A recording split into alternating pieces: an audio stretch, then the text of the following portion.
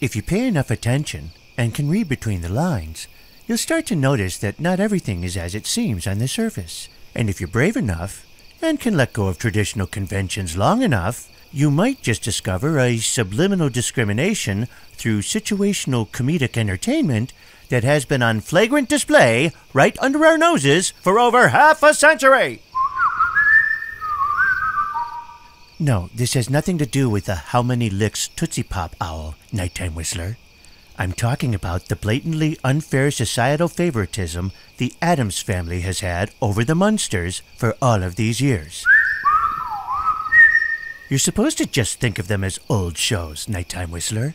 Just two old shows, sitting on a shelf like a couple of vague but pleasant memories from days gone by. Or a blatant flaunting of perpetual societal injustice! Don't mistake a jocular sneer with genuine pain, nighttime whistler. This is a really bad message we're sending to the crumb crunchers.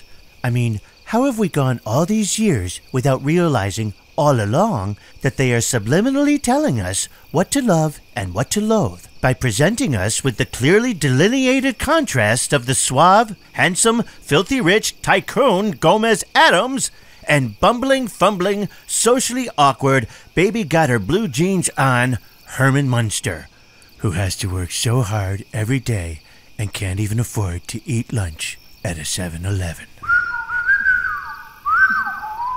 I'm not making assumptions, nighttime whistler. Why else would Lily be handing him his lunchbox all the time? It's not like Fred Gwynn was Chaplin-esque with props. Gomez Addams smokes and Herman Munster cries? What is that supposed to mean, nighttime whistler? If you're trying to pile on, you're only going to mess up the works. I was the first one to be outraged by this, so kindly remove your wrench from my hyperbole, 'cause I'm on a roll. Fact. Lily Munster is showing gray and wears second-hand dresses. Morticia Addams gets her hair colored on a regular basis and probably has a personal trainer to be able to wear such tight dresses at her age. She is smoking hot. Literally. Fact. Wednesday and Pugsley Addams are rich elitist brats, spoiled with expensive and exotic toys by wannabe decas posing as common, ordinary, run-of-the-mill creature feature fodder. But the sexy ones, I mean, it may be an eternal curse in the fine print, but being a vampire is a pretty sweet gig, considering you could have been a mummy, or a creature from a Black Lagoon, or Keith Richards. I'm not pulling anything out of my butt, nighttime whistler. If the Hollywood elite doesn't favor the rich over the working class, then why is it that the Addams Family got 2 movies in color before the Munsters even saw a feature film?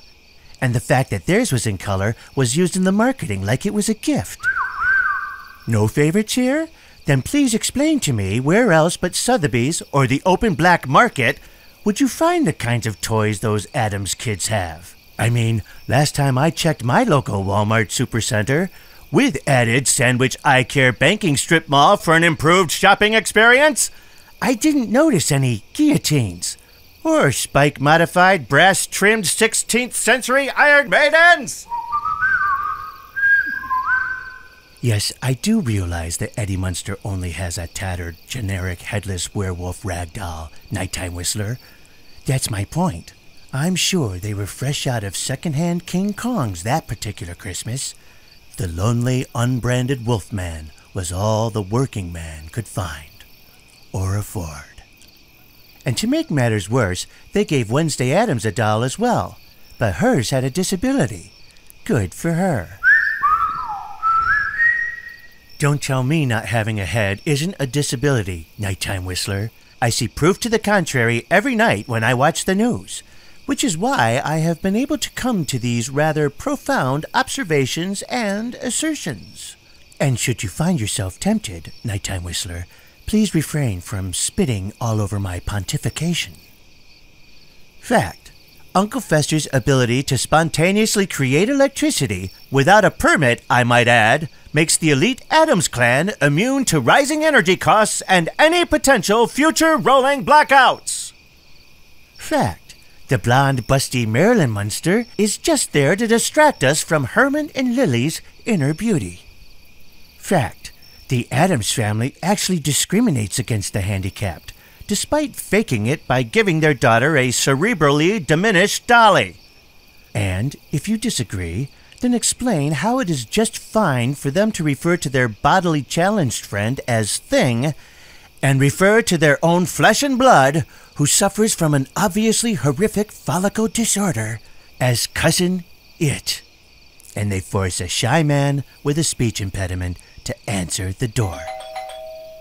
Every single time. You right. It's a tragedy of epic proportions, Nighttime Whistler. Somebody should do a TV show about it. Oh, wait. Never mind.